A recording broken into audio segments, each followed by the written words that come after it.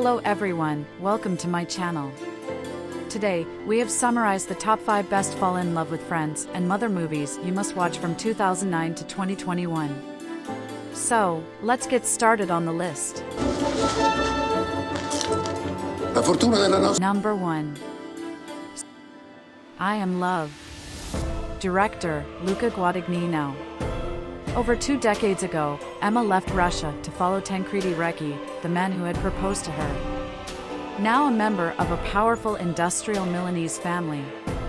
She is a respected mother of 3. 2 sons, Eduardo, who is engaged to Eva, and Gianluca, who are businessmen, and their daughter Elisabetta, who lives in Nice. Emma, although not unhappy, feels confusedly unfulfilled.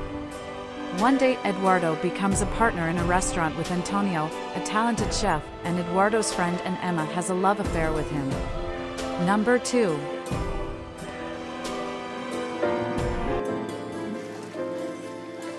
Summer at the beach. 2 seemingly normal families bask in the sun. Roz and Lil, 2 mature beautiful women, their sons, 2 seductive young men, and their charming granddaughters who are completely absorbed in their childhood games. Roz and Lil have been inseparable for eternity, as if they were twin sisters. However, when they begin an affair with each other's sons, the rules of the game change, and their friendship is put to the test.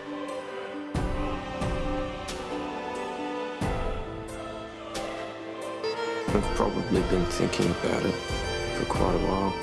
Wouldn't you say? Number 3.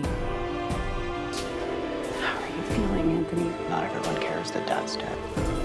Sharon has recently been widowed and worries about her teenage son Anthony.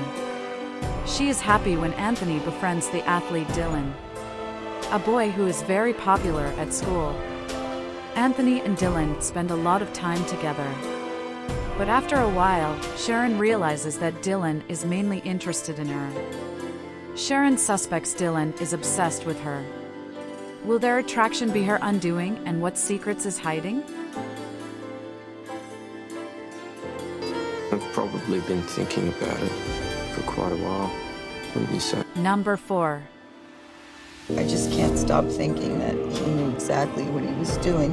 What do you think? Bill's uncomfortable old wounds are quickly made worse when news arrives the next morning of a fatal overdose, overcome by grief. Will returns home to find a community still holding on to memories of the damage left in his wake, and his friend's grieving mother Claire struggles to come to terms with her son's death. Reconnecting with Claire after years apart. The two's relationship soon transforms into an affair that comes to both comforts and distorts their complicated feelings of guilt and grief.